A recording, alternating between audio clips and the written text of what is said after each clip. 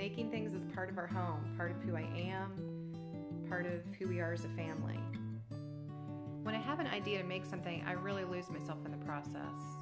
I slow down, I'm fully present with everything I'm doing, and I love that because there's so few moments in my day when I get to do that.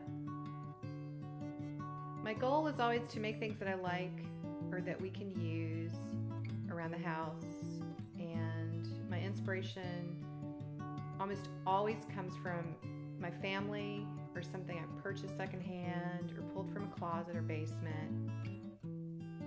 We never really had big budgets for pricey high-end furniture and things for our home, but we appreciate good design. And when we see something in a store, because we've made things for ourselves for so long, our first question isn't how can I buy it, but how can I make it? And then we go home and we do it.